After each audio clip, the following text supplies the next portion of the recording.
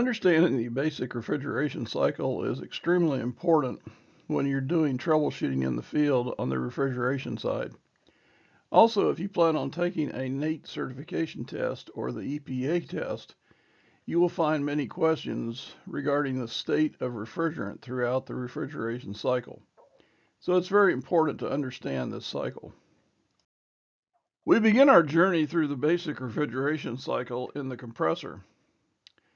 The refrigerant begins its journey through the compressor as a cool, low-pressure vapor, which serves the purpose to cool the compressor motor as it flows over the windings.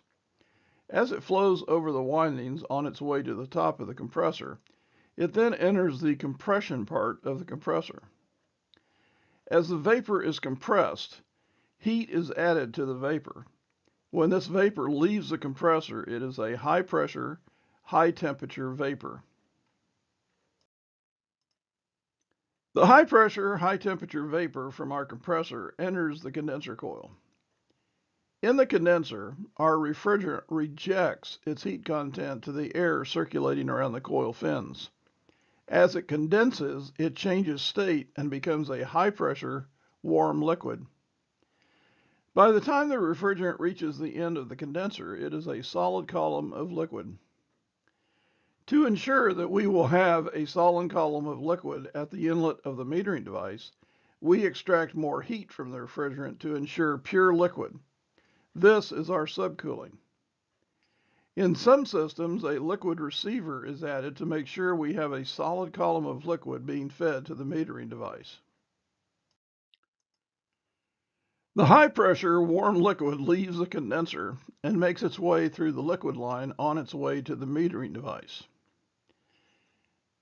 The liquid line must be a solid column of liquid entering the metering device for the device to operate correctly. The metering device is the dividing line between high and low pressure. As the high-pressure warm liquid enters the metering device, it moves through a small orifice which immediately drops the pressure, which causes the liquid to become a cool liquid. The refrigerant exits the metering device as a cool, low-pressure liquid. The cool, low-pressure liquid enters the evaporator and it begins to absorb the heat content of the air circulating over the fins of the coil. As the liquid moves through the evaporator absorbing heat content, it evaporates and changes state to a vapor. By the time the refrigerant reaches the end of the evaporator coil, it has all become a vapor heading to the compressor. In the last few passes of the evaporator coil, we add more heat to the refrigerant to assure there is no liquid present. This is our superheat. This superheated vapor enters the suction line accumulator, which is a compressor protection device designed to prevent any liquid still present to boil off before traveling down the suction line and entering the compressor. So let's briefly review our refrigeration cycle. We begin at the compressor as a high-temperature, high-pressure vapor.